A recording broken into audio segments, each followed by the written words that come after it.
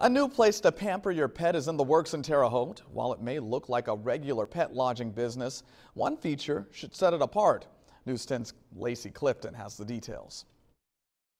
It all stemmed from a new relationship between man and man's best friend. I had actually adopted a dog from her rescue operation, and we said, hey, let's get together, see if we can make something happen as far as a better boarding and grooming place in Terre Haute. Tom Kuhl and his partner Cheryl Shaver are starting up Ollie and Viv's Canine Campus, named after the duo's kids, Ollie and Viv.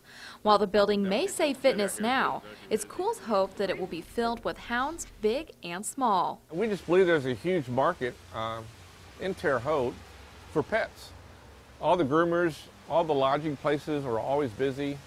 So we wanted to offer something that on the same level, but actually a little bit more. By more, Kuhl is referring to an area for a self-dog wash, as well as areas for the hounds to run inside and out. But one feature will set Ollie and Viv's apart from the rest of the pack. People could actually see their pets while they're not here, and that's something I don't think is offered anywhere here in Terre Haute. So if you start missing your four-legged fur child, Kuhl says you will be able to download an application for your phone, tablet, or PC and check in on them while you're away at work or on vacation. Because honestly, pets today are not just pets, they're part of the family. With this unique feature, many dog parents will be at ease. In Terre Haute, Lacey Clifton, News 10. The business will be located on Honey Creek Drive. Officials say Ollie and Viv's Canine Campus plans to open this September.